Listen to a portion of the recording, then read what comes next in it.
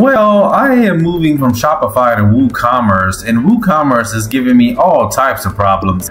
So we are in dropshipping.alibaba.com, and what I want to do is I have a store set up in Shopify, but I'm trying to move to WooCommerce, and it works fine on Shopify. But if you can see here, add a store, we can say add to WooCommerce. So we add the guy, we'll delete.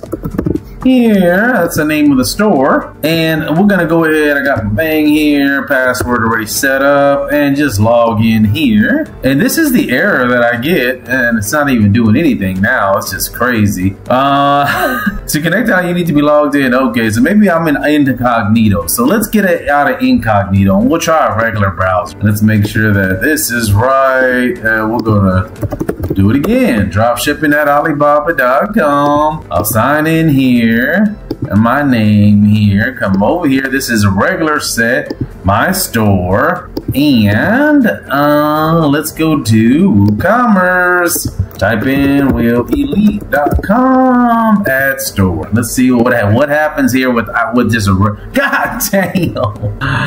Oh man, what a pain in the ass. Okay, here we go. Alibaba would like to connect, so logged in as Will admin and approved. It says approved. So let's see what error we get now. We're using WooCommerce, and I don't know what to do because I've been messing with this all day. I've been with the server, the person that hosts this, and we're gonna go. I'm gonna show you there's no plugins. There's only one theme. It's a brand new site, and it just does not work. WooCommerce is extremely hard to set up sometimes, and this is important because Alibaba is one of the drop shippers that we use.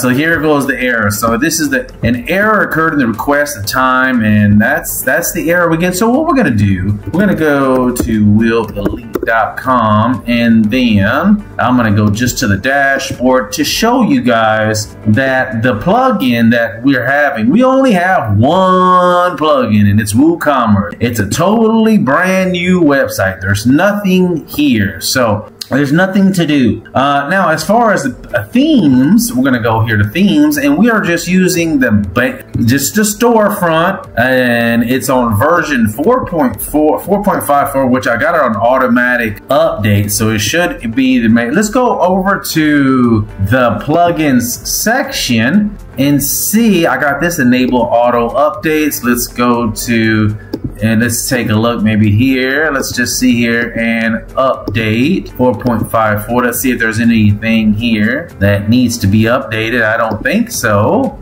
Yeah, see what I'm saying? Automatic. Oh man, so I don't know what to do in this case. Oh man, this is the WooCommerce. So what we're gonna go to do, I know that sometimes they may need this and get system report here. So I am gonna copy for support, and I'm gonna go over to my Gmail and just email them. They did respond pretty quickly. So let's go to Woo support here, and I'm just gonna reply back here, and then I'm gonna send them this video. Still not working. So WooCommerce gets a big thumbs down as far as setting and comparing to Shopify. So if you're on Shopify, it's pretty simple, but WooCommerce, wow.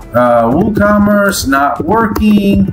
Also attaching a video for you. Yeah, right. All right, well, that's the video here for WooCommerce versus Shopify. So you got